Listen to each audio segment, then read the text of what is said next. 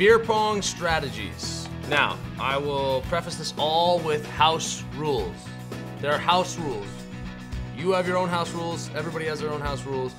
So everything that I discuss are house rules that I have, or I'll tell you that they are not my house rules, but I want to discuss them in this clip. First of all, strategy, you need your proper beer pong attire. My team shirt. You need to warm up, get yourself ready for play. This is a very high intensity sport. And then, yeah, you're ready to play. So, there are a few strategies. One, which I do not agree with, because I consider this game to be a gentleman's game, and whoever makes all of the cups is who wins. But I know a lot of houses, a lot of people play with distraction. A little bit of lift up shirt, a little bit of pull down the back of the pants, a little bit of the truffle shuffle, you know, get people distracted, pull some nipples out, you know?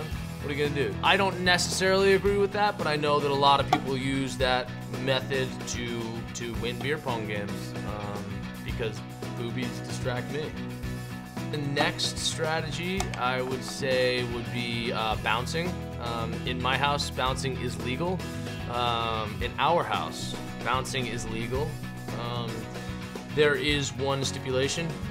When you bounce, as soon as the ball hits any surface on the table, the opponent can knock it away. Grab it, knock it away. If somebody throws the ball and it bounces off a rim, I can grab it. As soon as the ball has hit any surface. So, what's so cool about bouncing? Some people find bouncing to be a faux pas. I think that bouncing takes just as much strategy and talent as shooting the beer pong ball. Simply because you have to hit the ball at the right angle off the table to make it bounce into a cup. And you also have to take into consideration defense. I think the bouncing makes defense a much more powerful part of the beer pong game. So, for instance, if my opponent is chatting with a couple of girls, or I send a couple of girls over to chat with them, and I bounce the ball, they have to be aware of the game and be ready to stop that ball.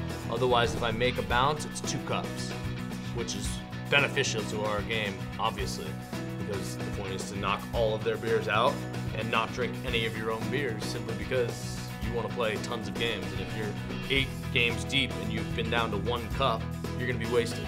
Oh, I forgot to say this.